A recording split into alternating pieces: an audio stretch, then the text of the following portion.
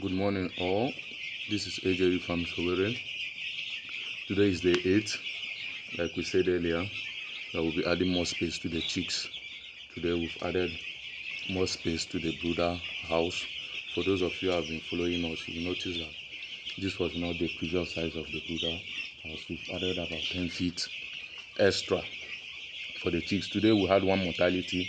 I suggest due to congestion or maybe post-vaccine reaction because we vaccinated the chicks yesterday.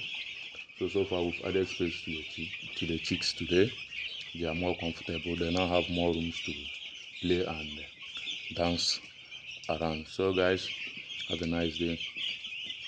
Hope you guys are doing well. Hope your week is going fine, and I hope your chicks are doing well. Once again, this AJU from OWERRI saying have a nice day ahead.